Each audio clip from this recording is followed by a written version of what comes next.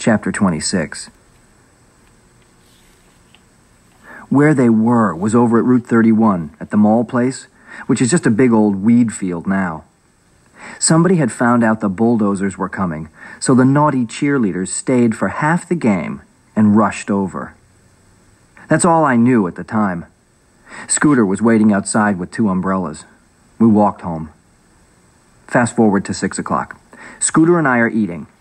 Abby comes bursting in, streaking for the den, yelling, "TV!" By the time we get in there, she's got the TV on, punching buttons, muttering, "Channel 10, Channel 10. She turns up the volume. She sits cross-legged on the floor, her face an inch from the screen. She's panting like a dog. She's totally drenched and muddy all over. Scooter gets a throw rug and some newspapers and makes her sit on them. He pulls off her shoes and socks. "You're wetter than a wharf rat," he says, but she just mutters, "Keep watching, keep watching." After the first commercial, we see. They show the Route 31 mall location. They show the bulldozers coming down the pike in flatbed trucks. And then they show the Looney Tunes. Webb and Forbes, a couple of other students, a couple of grown-ups, and there I am, the wet one herself.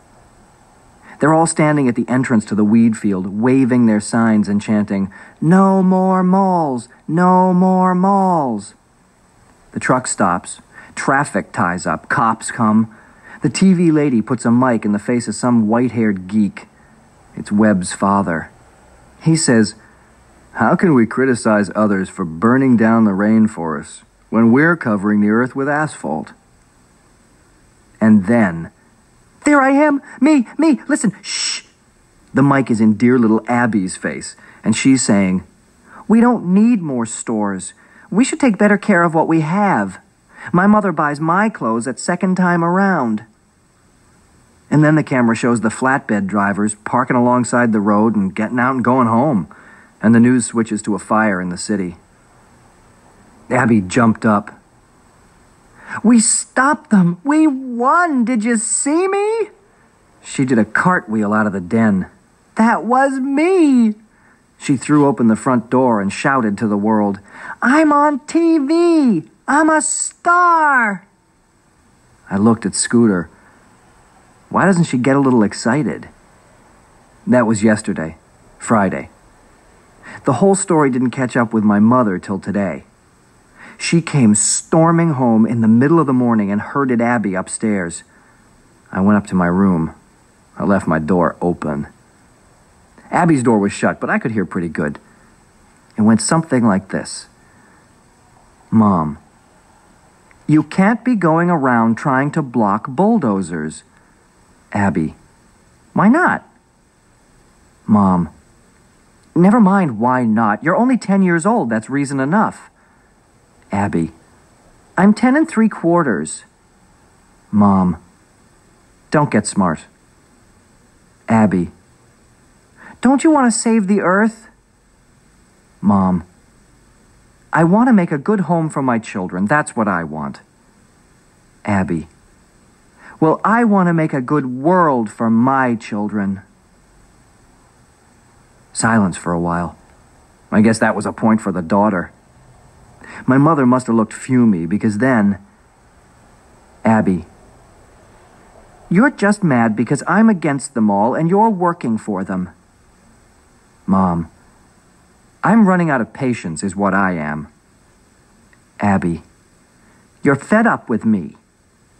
Mom, Abby, "You're going to tear my picture down from the wall and burn it, and destroy all my dental records so there'll never be a trace of me."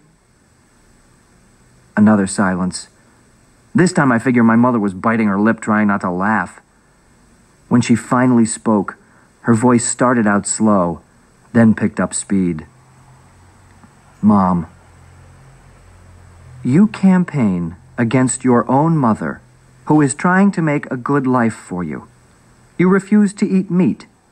We are informed that you wish to turn our backyard into a jungle, and to top it off, you announce to the entire world on television that I buy you second-hand clothes." Abby, Well, it's true. Mom. No, dear. It is not true. At least, not completely. Abby. What do you mean? Mom. I mean, one of the reasons why your father and I work so long and hard is so you don't have to wear second-hand clothes. But just to humor you, yes, I do let you buy a few things at second time around. But you're so stubborn. So when I shop for you, sometimes, to get you to wear something respectable, I just tell you I bought it there. Silence. Then, squawkily, Abby. You lied. Isn't this from second time around? Mom. It's new. Abby. Well, I don't want it. Here. And I guess you lied to your own child about this, too, huh? Here. And this. And this. And this. The door flew open. Out she came, stampeding down the hall. My mother called, "What are you wearing?" But my sister was charging into Scooter's room and slamming the door. I'll tell you, if you never saw a fifth-grade girl run down a hallway wearing nothing but boxer shorts with red and blue anchors, you got a real treat coming. I swear, if I don't stop laughing in the next minute, I'm gonna die.